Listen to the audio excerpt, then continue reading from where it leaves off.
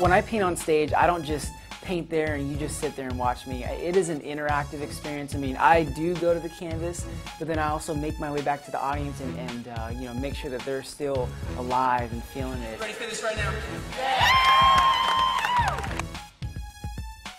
I realized that I can do more than just paint in front of people.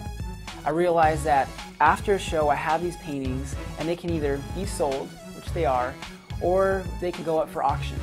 And we can raise money for charities, for life-saving, life-changing causes.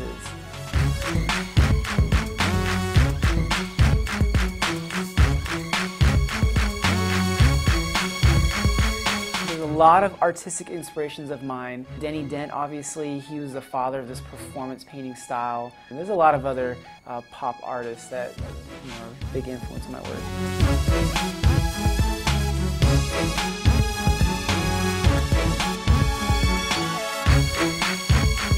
All right, this is David Garibaldi, and you're watching Disney Living.